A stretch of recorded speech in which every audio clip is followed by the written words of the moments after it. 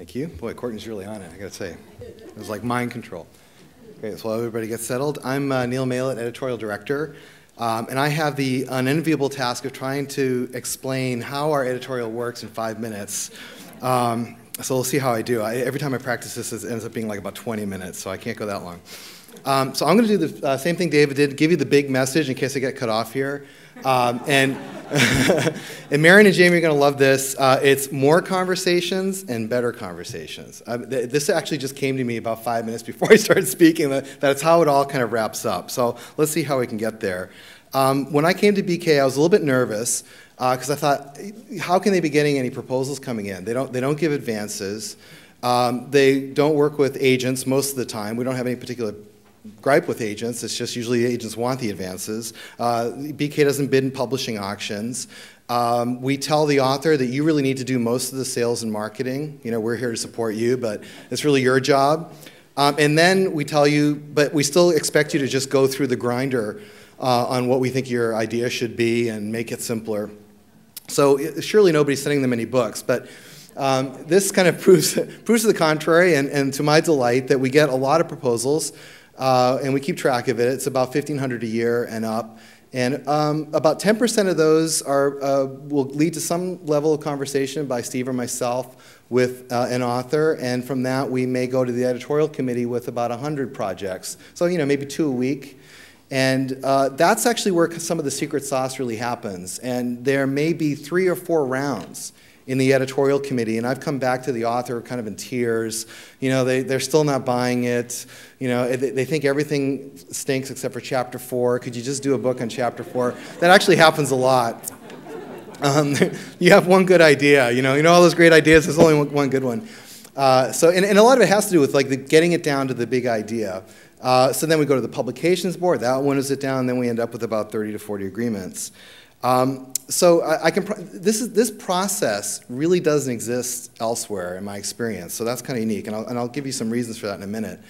So, but this is the traditional editorial pipeline at most publishers, and it's very driven by agents. And what's going on there is publishers, you saw how many more books are being published. So it's not that fewer books are being published, even though editorial departments have been downsized at most traditional publishers. What's happened is the work has been outsourced to agents, and agents are driving the process. They're writing the proposals, they're going through those conversations with the authors. If you've ever bought a house, and you've worked with the listing agent and the buying agent, do you really talk to the seller? Not really.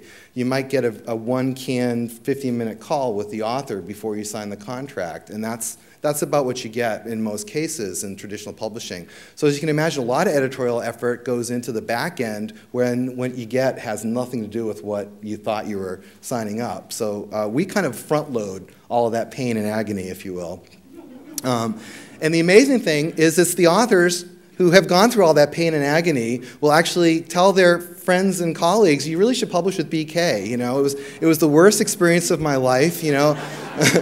They told me I was stupid, I just couldn't, you know, but you really should publish with them. And so this is like our secret strength in acquisitions. This is what makes my job a delight. And it shows the community kind of works for us. So the authors are out there vetting our community, they're scouting. So basically, when you add that all up, about 75% of the books coming in are coming in through our author community.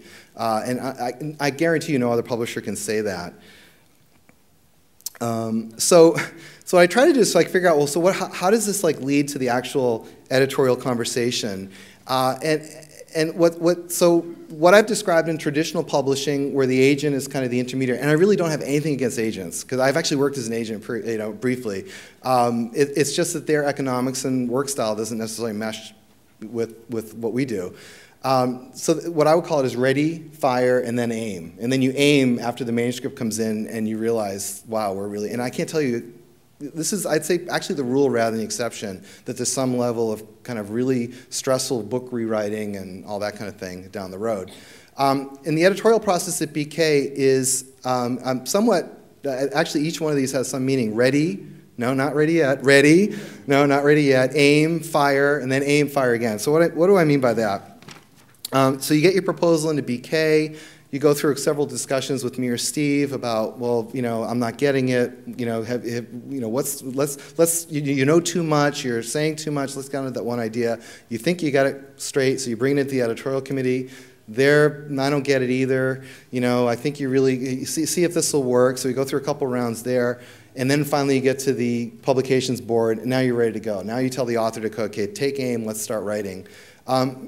This may be a 2-month process, maybe a month to 2-month process, and you don't have a contract yet. None of these conversations are about the contract. In the first model, in traditional editorial process, all of the conversations are about the contract before the book is signed up. You're signing the proposal pretty much as is, and what you're discussing is the size of the advance, how much you're going to pay for the publicity tour, and do I get a New York Times bestseller bonus, and so that's what all the conversations are about. Here, we're actually despite the fact we're not paying that advance, we're gonna make you work harder, but the nice thing is, and then we like make you throw it all out and start all over again because of the. Jeevan will talk about the author review process and how that works. We have your author day, in which you get a chance to have your idea, and this is probably about the time your draft manuscript is done.